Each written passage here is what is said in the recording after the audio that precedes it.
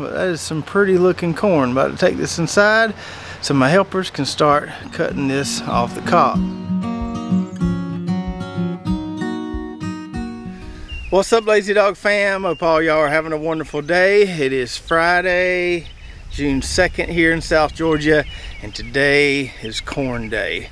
Our sweet corn behind me here is ready, so we're going to be harvesting a majority of this, getting it shucked, getting it silked, getting it cut off the cob, getting it in the freezer. We're going to assess this double row experiment we did here, tell you whether we liked it or not, whether we do it again, tell you how we know when corn is ready, tell you what we did to minimize the worm damage, and then show you the whole process of getting this stuff in the freezer.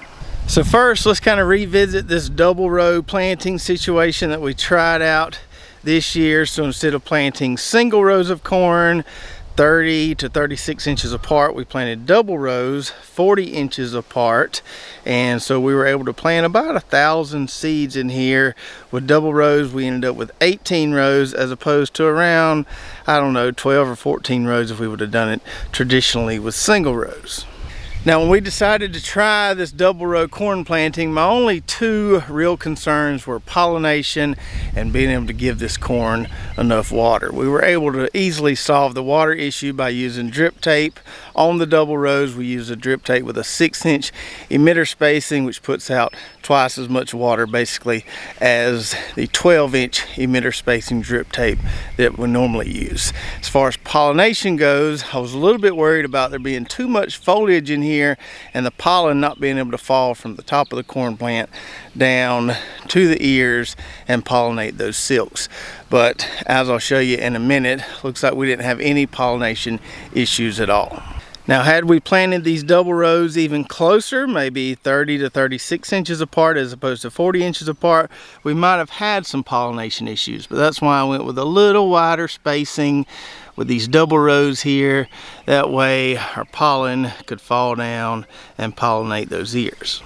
Now, in addition to the obvious yield gain that we'll get here by planting double rows versus single rows, one of the main reasons I wanted to try double row planting has to do with getting my drip tape up after the corn is done. In the past, we would bury the drip tape, plant the corn seeds right on top of the drip tape. That works great, but it can be quite a booger to pull that drip tape up after the corn is done, and you end up breaking or tearing a lot of it trying to rip it up.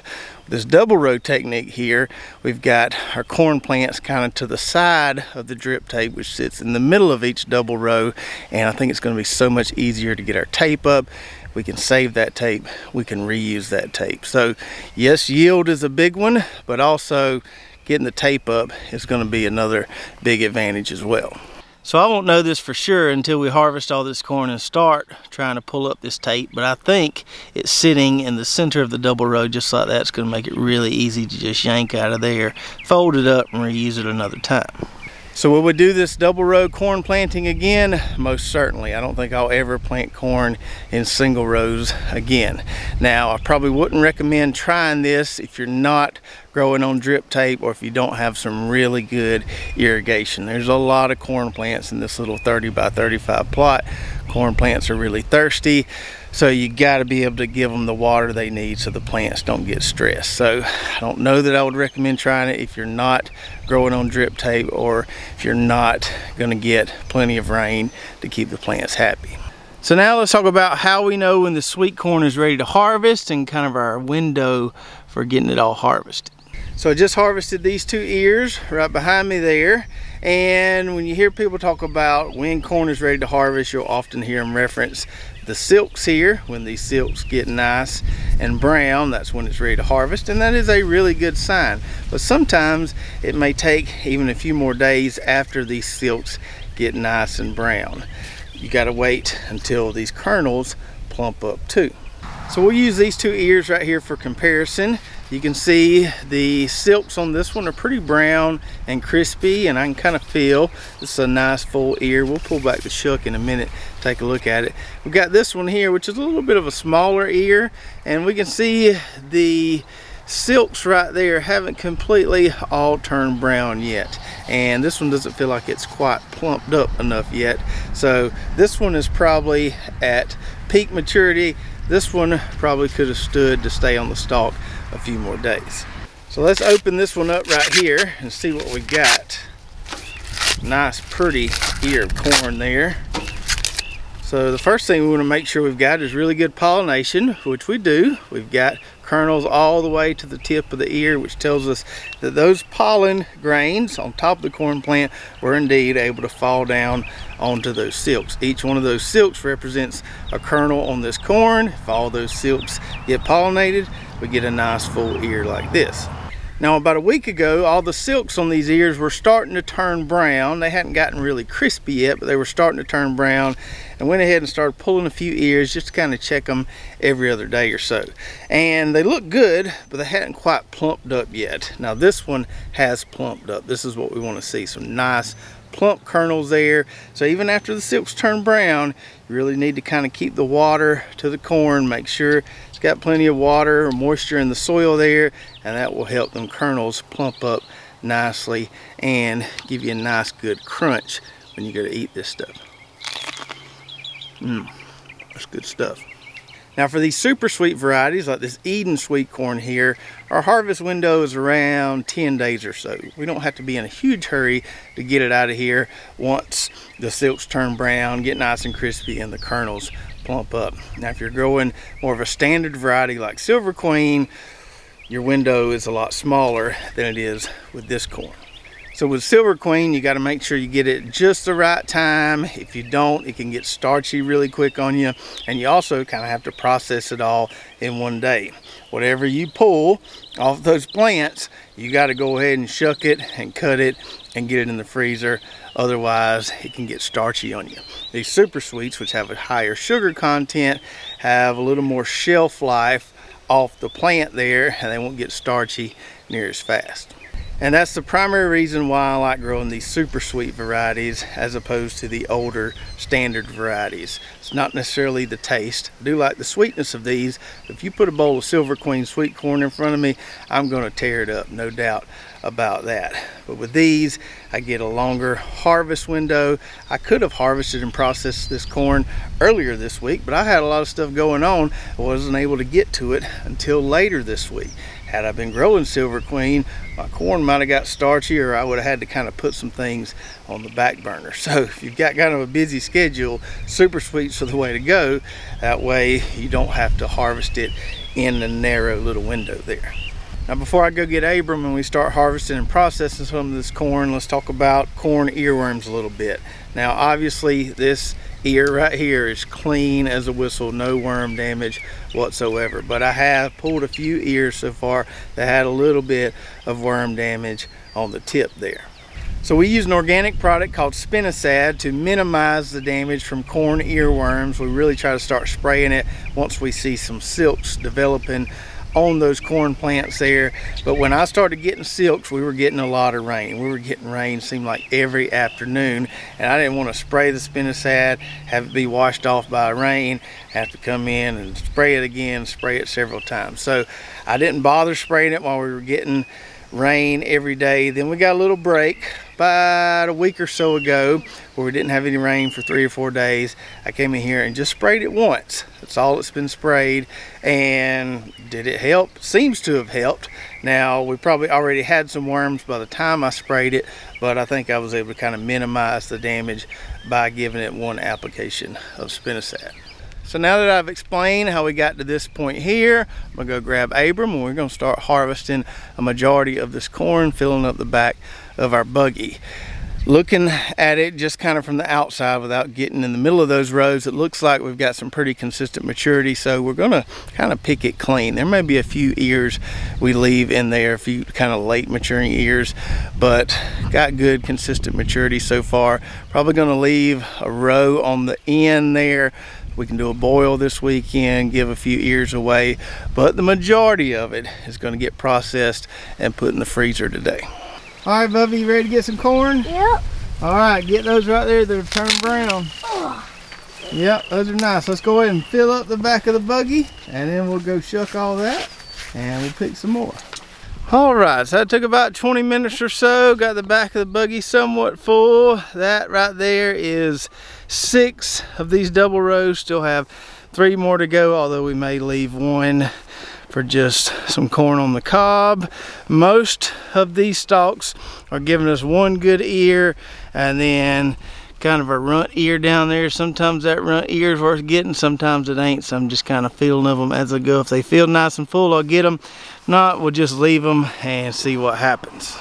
And as I told you, when we took a chance and planted this sweet corn in, say, early to mid-March, sure is a lot nicer out here right now in early June than it would be in, say, early to mid-July. So that's why it's worth a little gamble.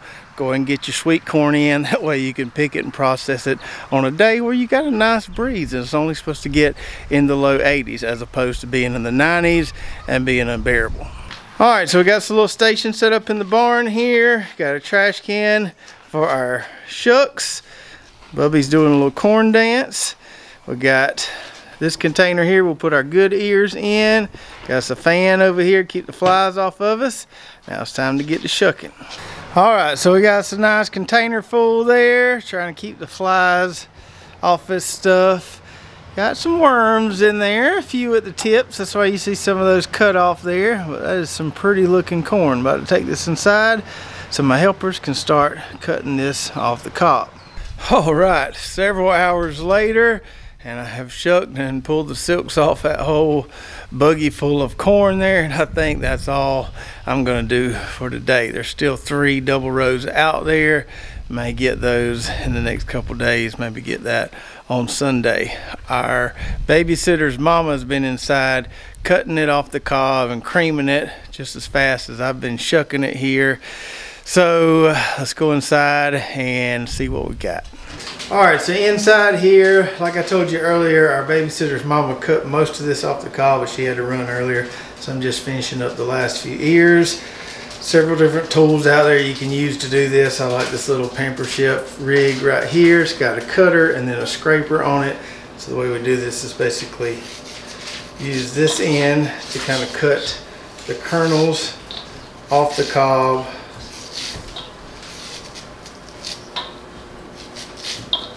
And then we take this little plastic end right here and just kind of scrape the juices out. Everybody likes their sweet corn a little different. Some people like theirs really soupy and they just want to cream the whole thing. I like to have a little more texture to mine. That's why we cut the kernels off, then kind of smash the juices out. So I'll give you a little closer look here as to how this is done. We can go as deep as we want with this little cutter here. We can just kind of barely cut the top, or we can go pretty deep and get some nice large kernels. I don't do every ear exactly the same, so I got it cut off, and then just take this piece right here, just kind of scrape down there, get all those good juices out of there. And so after we've cut it all off and got the juices off the cobs, this is what we're left with here, 2 big old bowls of pretty sweet corn. And then to cook it before we freeze it, we just use one of these Pyrex containers here, put it in the microwave for 10 minutes, stop it halfway and stir it. And then once that cools down just a hair, then we start using our old food saver here and putting it in the bags. And it looks like Miss Brooklyn has already done about 12 to 14 bags there, and still a lot of corn to go. So we're really going to be able to fill the freezer with our harvest this year. Now we've still got a ways to go inside there, but it looks like we're going to end up getting around 50 or more bags just from those 6 30-foot double rows of sweet corn, which is a plenty for us and to give some away to Miss Lou Beth for helping us earlier. So I don't know if I'm going to put up those other 3 double rows. I'll probably just give that corn away, probably give some to Brooklyn's grandma. She was wanting to put up some, just see who I can get to take some of it.